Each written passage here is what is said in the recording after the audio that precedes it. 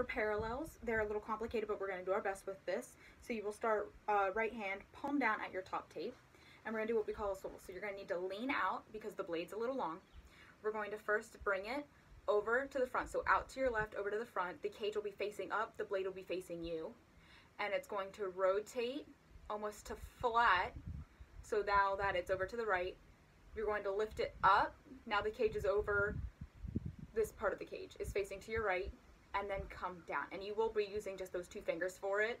So again, over, flip so that the cage is facing you, up, over top of your arm so that the cage is facing to the right now, and then down to flat. That is your first swivel. The cage will end straight up and down where you started.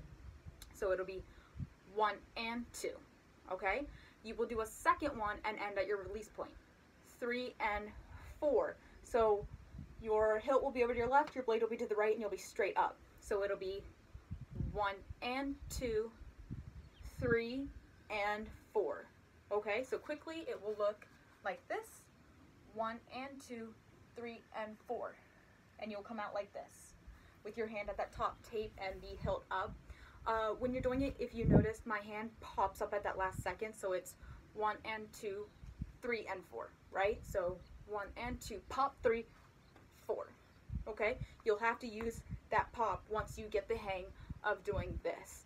I used to sit there and just go like this all the time, and it really does help. Make sure that this hilt is coming over top of your arm and the blade's rolling underneath of your arm.